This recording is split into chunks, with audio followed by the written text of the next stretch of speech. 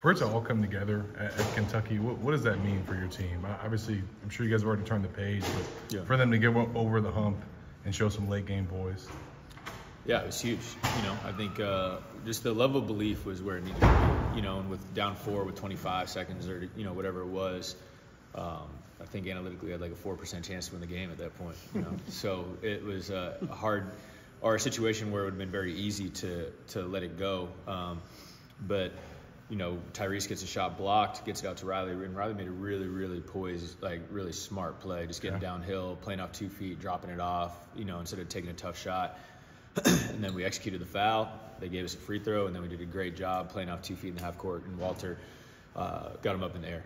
Just again, we just played within ourselves. We didn't try to do too much. We just took what the situation gave us and got ourselves extra life in overtime. And we felt really good once we got to overtime. It was like once we got there, brand new life, 5 minutes. Obviously, we knew how it felt to be the other team because we had just done it on Saturday, and it wasn't a great feeling. I thought we really took advantage of it. Tyrese hitting that jumper at the beginning of overtime settled us really well, and then just made some really good plays. What can be said for you guys winning 3 overtime games, especially back-to-back? What can be the difference? What can be said about that? Listen, overtime games are, I don't want to say they're coin flips, but, it's a lot tighter in that sense, and we've made some shots. We made shots in the Michigan game in the second overtime. Against Georgia, I think we shot 75% from the field in overtime, and then on Wednesday, we were really efficient as well.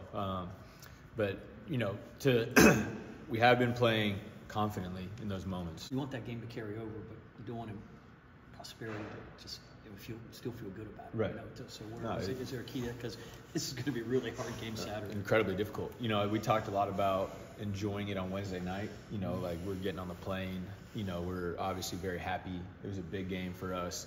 Something I think this program hasn't done since 2003, winning on the road against a top 10 team.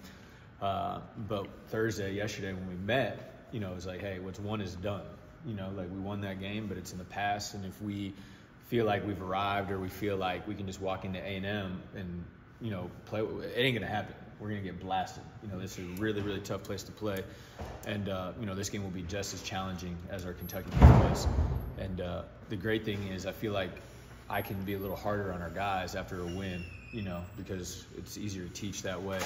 But making sure, this is a new challenge for our team that we haven't experienced this year in terms of having to handle success. We've won 4 games in a row. Finally, people are saying, okay, maybe Florida's pretty good. We felt that way about ourselves all year, but now because you win the game against Kentucky, people think, oh, Florida, they're there now.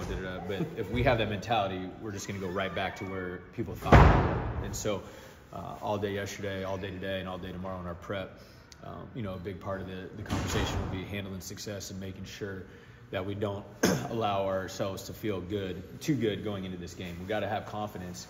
And obviously we should be able to pull that from that game Wednesday, but we can't have arrogance. Receptive to that, right? Yeah, absolutely. They want to keep winning, but it's human nature wants to relax. We can't relax.